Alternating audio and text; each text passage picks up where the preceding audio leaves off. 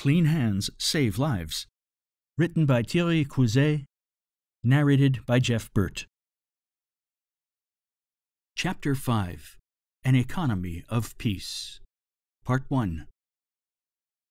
In January 2006, accompanied by Sir Liam Donaldson, Didier made his first trip to Africa as a World Health Organization delegate. Leaving Geneva helped take his mind off his problems.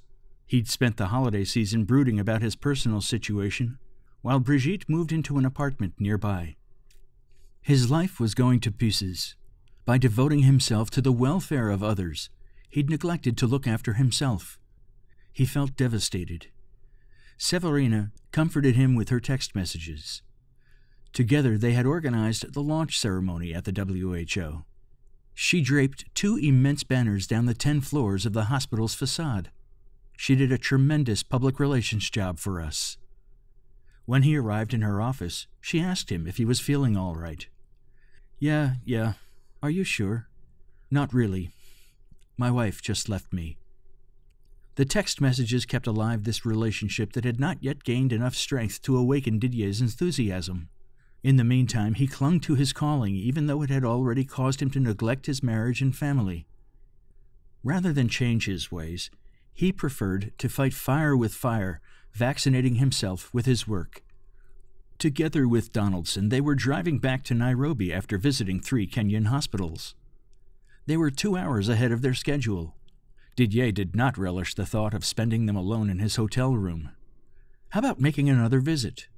Donaldson agreed, and their driver took them to the Kijabi Hospital. Working for the WHO is great. Even unannounced, we're welcome everywhere we go. And in this case, once again, there was another extraordinary turn of events. We went into a room, and right away I saw, on a wooden stand under padlock, an alcohol dispenser. In 2006, the hand hygiene program had been announced but was not yet being implemented. The WHO was still selecting pilot sites. They needed to be followed closely, and then recommendations based on their experiences would be written up, which would help hospitals all over the world to develop their own programs. That day was still far off. Didier was astonished to discover an alcohol-based hand rub dispenser in a Kenyan hospital room where he turned up by mere chance. He asked the nurse on duty when she used the alcohol and was delighted to learn that she knew at least some of the 5 key moments for hand hygiene. But the presence of the padlock bothered him. The alcohol should be readily available. Any hindrance would only limit compliance. How much do you pay per bottle? Asked Didier, thinking that only expensive products would be placed under lock and key. The nurse didn't know the price and referred him to the hospital director. On the way, Didier ran into Peter Nthumba, the hospital's chief surgeon, who had trained in Britain and returned there every 3 years for an update. On these visits, Peter would meet with former colleagues and they would take him to the operating room to show him the latest techniques. In 2003, the British campaign for hand hygiene was underway, and Peter discovered the use of the alcohol-based hand rub. Upon returning to Kenya, he'd asked his director to buy some bottles. Well, that explains the presence of alcohol where I wasn't yet expecting to find it, Didier noted with satisfaction. He congratulated the surgeon and then the director. And how much do you pay for these bottles? The director consulted the accounts and finally announced the price. But that's scandalous, Didier said angrily. That's terrible. The Kenyans were paying 3 or 4 times more for the alcohol than in Europe or the United States. When he left the hospital, Didier exploded. The pharmaceutical companies are messing with us.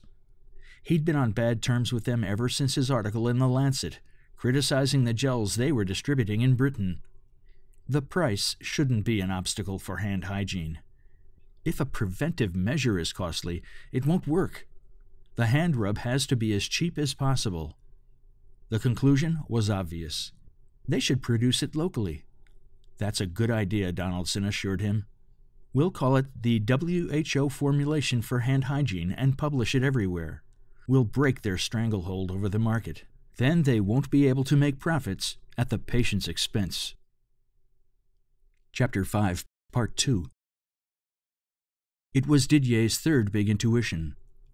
After realizing that soap and water weren't working, and that only a multimodal approach would bring about change, He decided he needed to give the world the hand rub formula and its 5-point use protocol for free.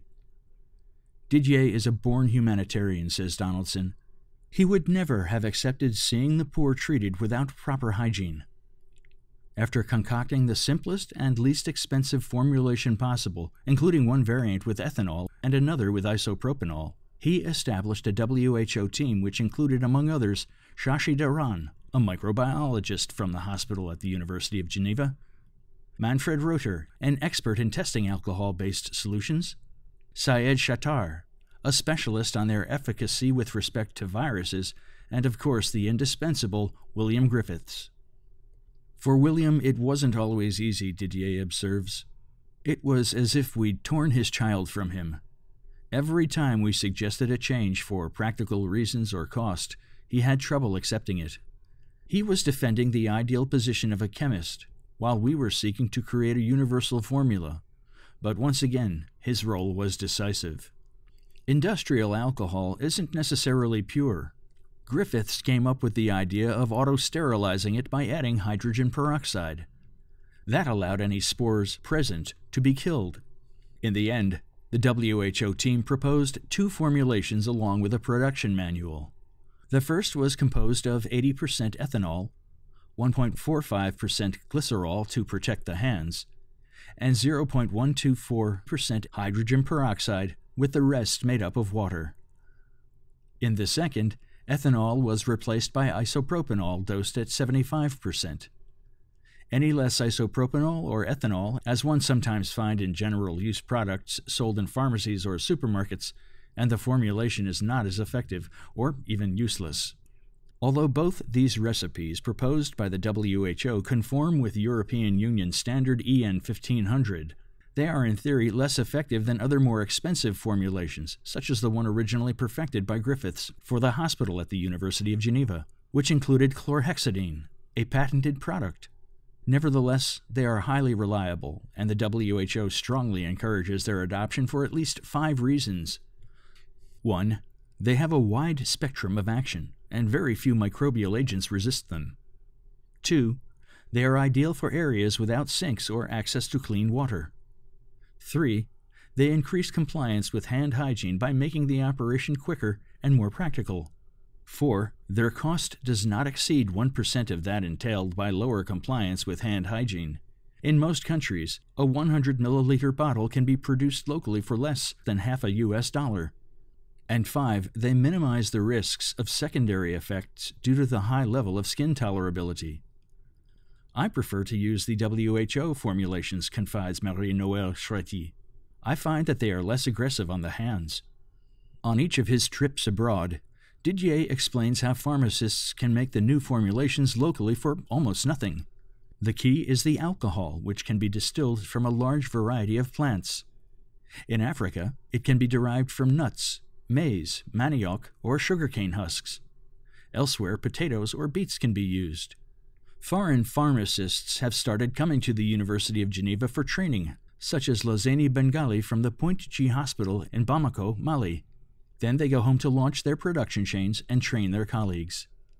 The pharmaceutical companies hated me.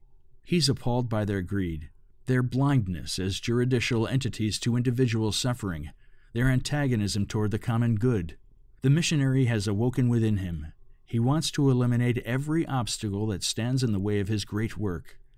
He understands that hand hygiene will only propagate itself if nothing hinders it, whether this be to religious belief or political and economic interests. The formula had to be made public and available to all, like Newton's laws of gravity or a mathematical theorem.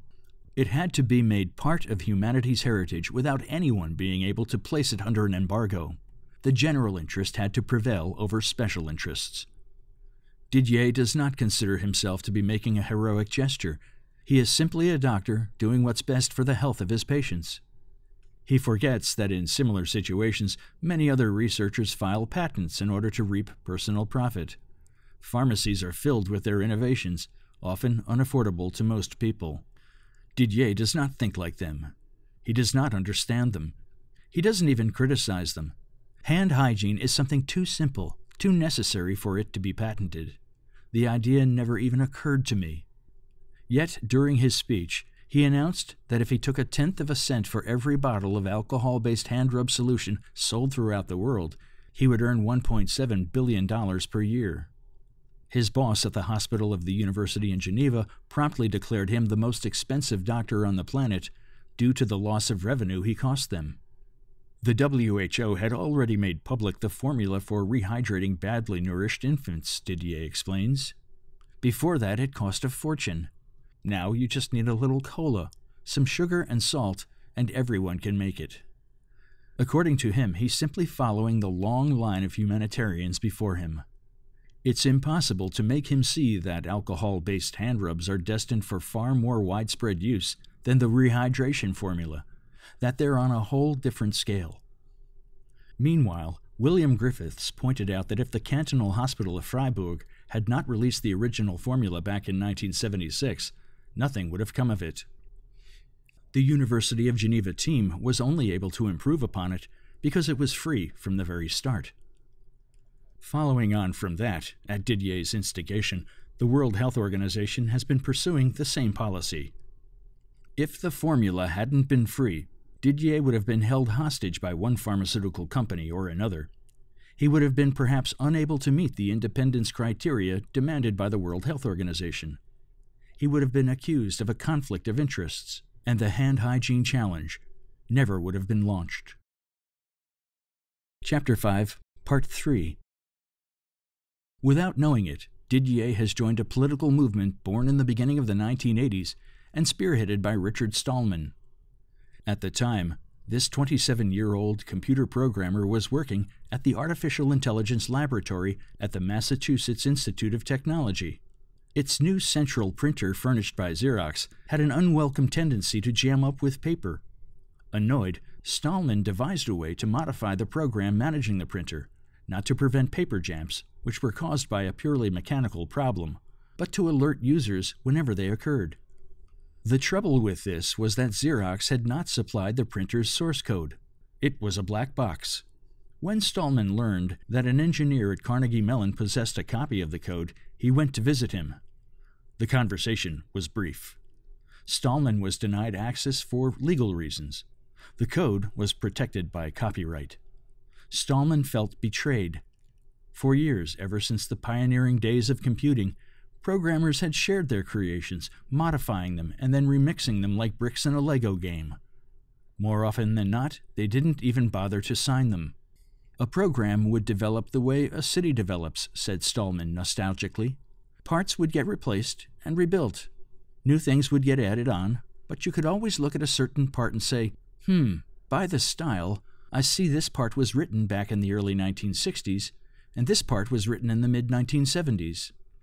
This system of intellectual capitalization was finally shattered at the beginning of the 1980s. Commercial secrecy and the hunger for profits undermined the spirit of cooperation. Sam Williams eloquently sums up the situation. Like a peasant whose centuries-old irrigation ditch had suddenly grown dry, Stallman had followed the ditch to its source only to find a brand spanking new hydroelectric dam bearing the Xerox logo. In Kenya, Didier discovered another kind of dam. Since the pharmaceutical companies imported the products in small quantities and were subjected to high customs duties, they were supplying alcohol-based hand rubs at prices that were far too high and ended up making a technically abundant resource scarce. It was my first encounter with a non-disclosure agreement, and it immediately taught me that non-disclosure agreements have victims, said Stallman. In this case, I was the victim. My lab and I were victims. Moral victims in the case of computer software with a protected code. Physical victims in the case of an essential pharmaceutical formulation. Ever since then, Stallman refuses to sign non-disclosure agreements. He makes his codes public instead of locking them up in a safe.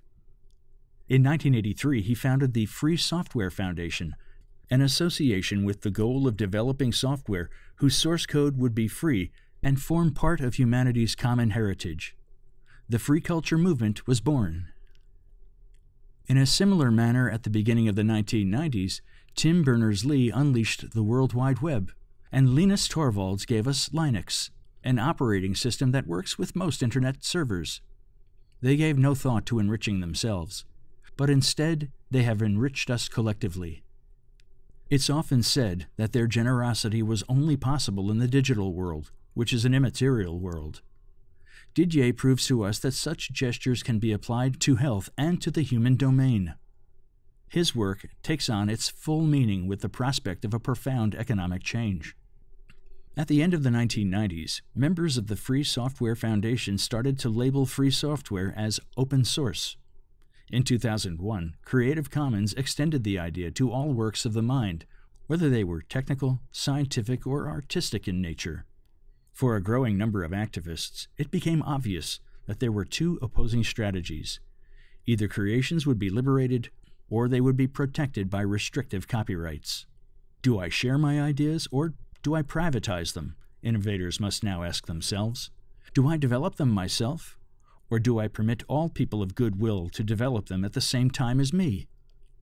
In the old economy, these questions made no sense. When you had an idea, you couldn't really communicate it unless you made a big hit and became famous for earning billions by engaging successfully in economic warfare. Today, with communications technologies, we can transmit our ideas, our innovations, explaining them and accompanying them, before even making a business out of them. Didier adopted this pacifist philosophy spurred by a moral necessity, the determination to defend patients at all costs from nosocomial infections. This higher imperative led to an immediate economic consequence. Since alcohol was abundant, it could not be privatized. For activists, the argument does not stop at this point. They generalize it. Nothing that is abundant can be privatized. Anything that can be given away without cost should be. This political stance should not be confused with communism. Following the professor of economics and information Nick Dyer-Witherford at the University of Western Ontario, it's been called commonism, in reference to common goods, or the commons. Communists are concerned with the harmonious management of common goods. They are both the ecologists, worried about the use of rare resources, and open sourcers in the tradition of Stallman, involved in sharing abundant resources. Commonism is the ethics of sharing. That which is limited should be economized and shared by all as a common good. In the same way, that which is unlimited should be multiplied and shared by all as a common good. Didier is a communist in both senses. He's concerned with a rare common good, life, and with a potentially abundant good, essential medication. When he decided, during his visit to Kenya in 2006, that he would offer the formulation and the 5-point multimodal approach to the WHO, Didier was not aware that he had discreetly entered the political arena. He was doing what seemed fair to him, but his gesture has contributed to a growing groundswell. The old culture of dam builders will be replaced by a gift culture, a culture based on an economy of peace. You no longer have any reason to come kill me in order to take what I've already given you. Until now, entrepreneurs have enriched themselves within the framework of the predatory economy, and then, like Bill Gates, they may become philanthropists. Today, new men and women are renouncing wealth altogether. They share the fruits of their labors as soon as the opportunity presents itself. They refuse war, even an economic one. Their pacifism is a precondition to any action they take. Offering humanity the formula for hand hygiene costs only the price of posting a page on the WHO's website. The gift culture develops alongside the information society. So it's very natural for the work of Didier Pittet and his team to be linked with that of Richard Stallman. Yet this still isn't understood, despite everything. One morning, Stefan Harbarth burst excitedly into Didier's office. "Look what I just found. They're trying to patent your brain. An American company wants to appropriate the 5-point multimodal strategy." Didier was flabbergasted. He'd never paid much attention to the issue of patents. "My nest, my home, is my hospital, my team. That's my family. And it's normal to share with it." For many people caught up in the predatory economy, such generosity is not self-evident. Accompanied by an armada of lawyers, they attempt to seize what has been given. It's disgusting. They won't get away with it. Our findings have been published by the World Health Organization, by The Lancet, and even by Wikipedia. But one can draw some ominous lessons about human nature from this episode. Today, Didier is more famous for the fortune he gave up than for the millions of lives he saves each year. Chapter 5, Part 4. At the end of 2006, Didier received a call from the British Embassy. "I'm very moved," stammered a man whose voice Didier did not recognize. "The Queen wants to make you a Knight of the Crown." Didier burst out laughing, thinking someone was playing a prank on him. "I'm quite serious," continued the man, who introduced himself as the British ambassador to Switzerland. "I'm calling you from Bern to find out if you will accept this honor. The procedure has been underway for a year. We already have agreement from the Swiss Ministries of Foreign Affairs and Internal Affairs." The ambassador's emotion was so intense that it deeply touched Didier, who was struck by the solemnity of the moment. He accepted the honor, of course. When he learned that two nobles had nominated him, he thought of Sir Liam Donaldson and perhaps Sir Ian Chalmers. He was stunned by the news, nevertheless. His friends all teased him. "It's such a British thing," Irene, his younger daughter, exclaimed. "Just like Paul McCartney, the old man from the Beatles." "Better," Didier jokingly replied. In 1969, McCartney and the other Beatles were made MBEs, members of the Order of the British Empire, whereas they're making me CBE, Commander of the British Empire, a higher rank. The Queen officially named Didier a commander on January 1, 2007.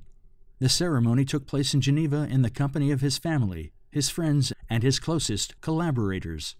As Didier was about to leave, the ambassador whispered to him, "You should have the medal insured by Lloyd's. It costs a lot of money. Upon your death, your family will have to return it." Once again, the ambassador seemed deeply moved, as if the entire weight of an age-old tradition rested upon his shoulders. Didier walked off to hide his own emotion. He thought of his sister Ariane, absent that day, hospitalized due to cancer. When he returned to the hospital at the University of Geneva, he was greeted by cheers. "Put the medal on! Put the medal on!" He took the medal out of its box. A chubby Genevan grabbed it out of his hands and put it around his own neck. "Take your pictures, guys," he shouted, strutting around. An Englishman who was a member of the infectious diseases team came up to him. He seemed so furious that the crowd fell silent. "How dare you clown around like this?" He turned to Didier. "You shouldn't take this lightly." Didier had no desire to laugh. He was well aware of the honor that had just been bestowed upon him. For the British, this was something really important. He'd helped them set up the Service for the Prevention of Infections at Hammersmith Hospital in 1999, and then offered them his advice during the launch of the National Campaign for Hand Hygiene in 2003. He had given the formula to the WHO in 2006, and he'd always turned down monetary rewards. But he could not refuse the recognition. In an economy of peace, respect is all that binds men together. The extravagance of the symbol matters little. "I've never seen anything quite so horrid-looking," Ariana dared to comment when Didier went to see her in the hospital. "Turquoise, gold, orange, red, what an awful combination of colors." Very gaunt and bald due to chemotherapy, her skin a shade between yellow and gray, Didier's sister found the strength to smile. The painter and art professor might not have liked the look of the medal, but she was proud of her big brother. In her heart, she knew that he'd received the only kind of reward that mattered to him. Like Richard Stallman, Didier does not refuse awards. As opposed to money, recognition and thanks have the property of being available in unlimited quantities. They are the currency of abundance, the currency that irrigates the economy of peace. Money, on the other hand, is scarce. It creates inequalities, separating the rich and the poor. It arouses greed that sometimes proves fatal. But honor can't be seized. It can only be earned by the giving of one's self. Of course, to be able to give, one needs to live in a protective ecosystem that satisfies basic needs. As a civil servant living in Geneva, Didier enjoys good financial security. Giving away the hand-rub formulas and their use protocol has not placed him in a precarious position. An economy of peace can only thrive in a framework which promotes mutual aid. Richard Stallman and Linus Torvalds are researchers whose work is now sponsored by universities or nonprofit foundations. Tim Berners-Lee was employed by the European Nuclear Research Institute when developing the world's first website. Didier repeatedly says that he has always needed institutional backing, pointing out how, with its seal of approval alone, an intergovernmental agency like the WHO can lift mountains. Government is the system which allows individuals to satisfy their hunger, to house themselves, to have their illnesses treated, and to obtain an education. Government provides the minimal shell from which an economy of peace can emerge. Government must ensure the abundance of everything that can be abundant. Alcohol-based hand rubs, along with culture, information, along with freedom. On the other hand, when the government acts to protect the dam builders, those who limit abundance, it strays from its mission. Bankers prosper from the scarcity of money, politicians from the scarcity of power, energy producers from the scarcity of energy. An economy of peace will not be generalized until each of these bottlenecks is eliminated, one by one. So government itself will be transformed. It will no longer be the place where power is exercised, but where all people of goodwill cooperate. Everybody comes out ahead, Didier says delightedly. The pharmaceutical companies ended up congratulating him too. They even set up their own association for patient safety called POPs, under the umbrella of the WHO. The consumption of alcohol being used in hospitals continues to grow. They lowered their price, but their revenues are increasing. Even at the University of Geneva, we signed up with a pharmaceutical company. Our in-house pharmacy no longer has the time to produce the bottles we need. In 2012, we consumed 20 more times than in 1993 to 1994. But when an institution cannot find a suitable supply of alcohol-based hand rubs, it can synthesize its own. In Malaysia, 3 companies controlled the market. It isn't a country with a high cost of living. The products were not expensive, but they still involved costs. So the government decided to make them in a central pharmacy. The same choice was made in Hong Kong. Elsewhere, companies phoned us to ask permission to put on the marketing WHO alcohol-based hand rub for hand hygiene. It was a great victory over the market. By releasing the formula, Didier gave institutions the power to say, no, not at that price, not with that formulation. He increased the hospital's freedom with respect to the pharmaceutical corporations. No more patents, no more exclusive rights. The manna was shared equitably between all of the actors involved. Abundance has pacified a sector of the market to the greater benefit of the patients. It's an example that can be followed in other domains, such as vaccinations or antibiotics.